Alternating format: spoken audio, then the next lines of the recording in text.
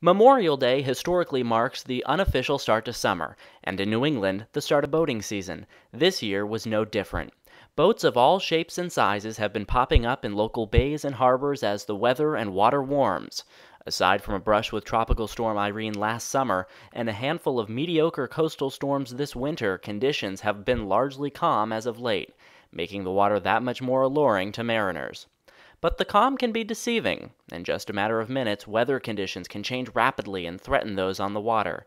Being prepared for such changes is critical and was part of the focus of last week's National Safe Boating Week. Officials from communities nationwide, including Hingham, preach messages of preparedness and understanding as boaters get underway for the season. National Safe Boating Week, which was a joint effort by the National Safe Boating Council and the National Weather Service, kicked off with a discussion of hypothermia. And while hypothermia might seem irrelevant to summer seafaring folk, it certainly isn't, especially here in the higher latitudes where sea surface temperatures take all summer to really warm up. The council points out that the human body cannot survive in water temperatures that are in the 50s and 60s for very long. Part of the reason for this is because the body in water conducts heat away at a rate 26 times faster than in air of the same temperature. Keep in mind that water temperatures around New England are in the 50s, and waters often only warm into the 60s during June. Peak temperatures are not often reached until Labor Day. In such cold water, extremities can become numb, weakening the ability of muscles to work efficiently. Knowing that, most avoid staying in the water for too long, aside from a quick dip on a hot day, but consider what would happen in the event of a boating accident. Mariners may find themselves in chilly waters for several minutes, or even hours, depending on how long it takes for help to arrive. Because of that, officials urge boaters heading out on journeys well away from land to be armed with survival gear, and every boater is required to have life jackets. According to data from the U.S. Coast Guard, 85% of people who drowned while boating were not wearing a life jacket. Boaters are required to have a U.S. Coast Guard approved life jacket on board for every passenger on their vessel. That was a message reinforced at Hingham's recent Touch a Boat event, at which local Harbormasters and Coast Guard officials reviewed life jackets and provided relevant safety tips to boaters. Having the proper safety gear on board is critical at any time of the year, but especially during the summer months when ocean conditions can change rapidly. I recently sat down with Hingham's Deputy Harbormaster, Mark Brennan, to discuss some of the biggest weather impacts to local mariners. Without question, thunderstorms pose a major threat to mariners. Storms can rapidly bring 30 to 50 knot winds, lightning, and low visibility due to hail and heavy rain. While lightning is an obvious hazard, especially to sailboats which are struck regularly, Brennan says mariners often panic before the onset of storms, leading to gridlock and a new hazard in addition to those presented by weather conditions. People get nervous when the weather fronts roll in, and they start breaking off the moorings, and they leave the mooring field and typically head inbound to go back to port. So instead of just staying where they are, now they're actually running into the weather. So thunderstorms create that problem for us because you get a lot of people out there, they're racing to get back. They're not paying attention to navigation. They're rushing through areas they typically shouldn't rush through, and then you get a high traffic flow because everybody tries to leave. Fortunately, it is becoming even easier for boaters to keep tabs on potential inclement weather. For starters, long-range forecasts have improved significantly, giving mariners several days' notice when potential storms threaten.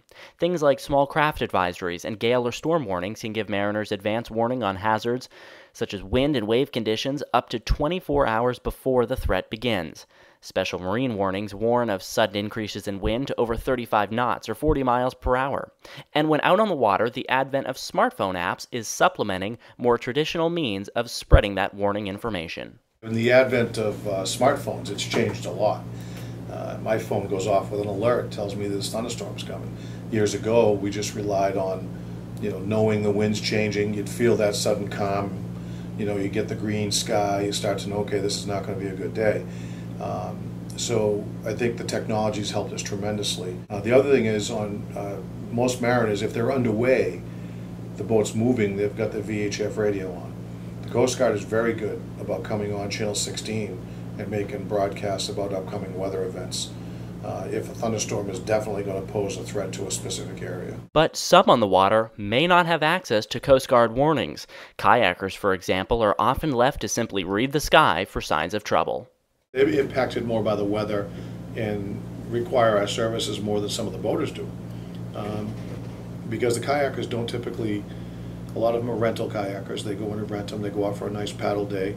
They don't have a VHF radio aboard. They're not really paying attention to the weather. They're just out on a beautiful sunny day, and you and I both know how quickly that changes. So there's been a number of times over the years we've gone out to bring a kayaker back in. It's very difficult to paddle a kayak in 50-knot winds, and never mind the lightning coming all around you. So it is stressful for them especially. But we try to post at our Harbormaster shed down there at the harbor, right by Stars. We try to get people to leave float plans with us. And the float plan would say, okay, I'm in an orange kayak with two other people. We're in a blue kayak and a yellow kayak, and we're going to paddle out to Bumpkin Island. We're going to go out, and we expect to be back around 2 or 3 o'clock in the afternoon. So we know who's out there most times. And then when the storm passes through, we'll go out after the storm passes through and just kind of check to make sure everything's okay and see where people are. And while the hazards of thunderstorms are clear to boaters, some other weather phenomenon may go unnoticed until it's too late. Fog, for example, can be especially dangerous to the boating community. See, fog is the big issue. Fog is really difficult because it's not as predictable as a thunderstorm. We don't always get the warnings when fog's going to roll in and roll out, especially down along Hull and the outside of Hingham there, where the wind changes in the middle of the day and you get a fog bank roll in. It's very difficult to navigate through. Fog has proven to be troublesome in the past. In the summer of 2007, the Laura and the Massachusetts, 2 commuter boats collided near the Long Island Bridge one Tuesday morning shrouded in fog. While the damage to the vessels was not serious, it was still jarring for more than 150 commuters on board. To avoid collisions like that, Brennan suggests mariners get used to using their electronic guidance in fair weather, so they're familiar with how it works during poor conditions. On a sunny day, turn your electronics on so that you learn to develop the skills and the trust in what your equipment is actually doing. And what you see on a sunny day is the same thing you're going to see on that radar on a foggy day, but your brain is going to train itself to understand what it is you're looking at. In addition, the deputy harbormaster says there are other ways mariners can be preparing for adverse weather that arrives while on the water. As mariners, again, make sure your electronics, your navigation equipment is working. Make sure your bilge pumps are working. Understand and make sure that your boat's in good working condition, that there's no scupper issues where the scuppers won't let the water out of the hull. Lots of little things like that as mariners they can take place. The other thing is the VHF radios. Most people have VHF radios on their boat, but they never turn them on. So to listen to VHF radio, you should monitor channel 16. If the Coast Guard understands or they know there's a weather event that's going to be pressing down on a given area, they'll do an emergency broadcast for that specific area and give mariners enough time to react to it. Preparation is key because the threat that weather poses to mariners is real. In 2010, the U.S. Coast Guard reported that 672 people died in boating accidents nationwide. Weather is labeled as being a leading primary contributing factor of accidents. 16 of those deaths occurred in Massachusetts waters, a significant increase in the average number of deaths per year between 2006 and 2010. Another 42 Bay State boaters were injured. In the event of an accident in Hingham waters, the Harbormaster is there to help. We'll go out there for life at any particular time. If we feel someone's going to get injured or lose their life, we will be out there in a flash and get out there quickly. And this year, the Harbormaster is protecting life with a stunning piece of new equipment obtained through a government grant. It's a 31-foot safe boat. The monies for that boat were part of a grant process that we applied for as a region with Quincy, Weymouth, and Hingham. The 3 communities collectively got together, applied for this grant in 2010. We awarded the grant, and the boats were delivered to us in late 2011.